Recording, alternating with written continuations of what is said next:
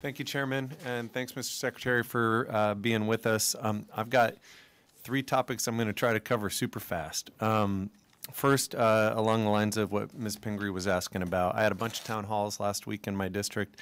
The issue of offshore drilling came up a bunch. I know you testified in front of Senator Cantwell's committee, and you're keenly aware of the broad opposition to Washington State's inclusion in the plan. You know, obviously we've got fisheries and shellfish growing and marine tourism and shipping, all of which are really fundamental to our economy and are largely incompatible with oil and gas development.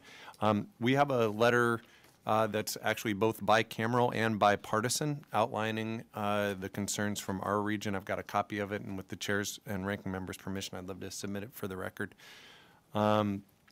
I know that you told Senator Cantwell you were going to mark Washington State down as opposed to drilling. So I'm hoping I can ask you today if you're prepared to announce that you'll withdraw our state from consideration, as you've done with Florida. And if not, given the near universal opposition to drilling off Washington's coast, what's preventing the department from making that determination? And has anybody expressed an interest in drilling off of our coast? And if you can share that too, I'd be putting everything on, and if I would have left Florida off in the beginning, it would have been arbitrary and capricious. But again, this is a plan and not a rule. So everyone's in the process. Washington.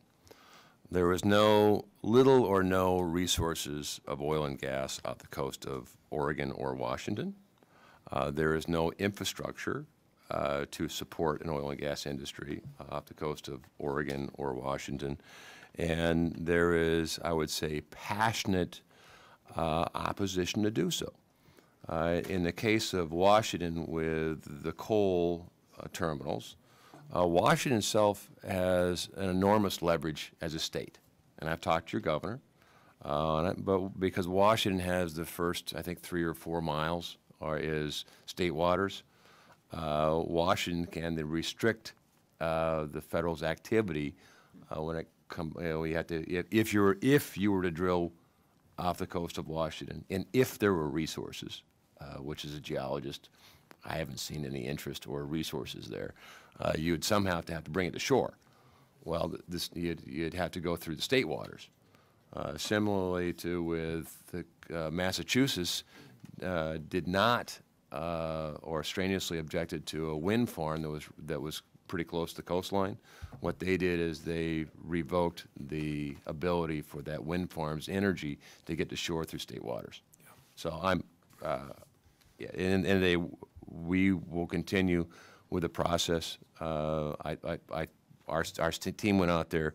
I've talked to your governor. I've talked to, I think, almost every congressional member, including your 2 senators. So I think I have a pretty good idea where Washington sits.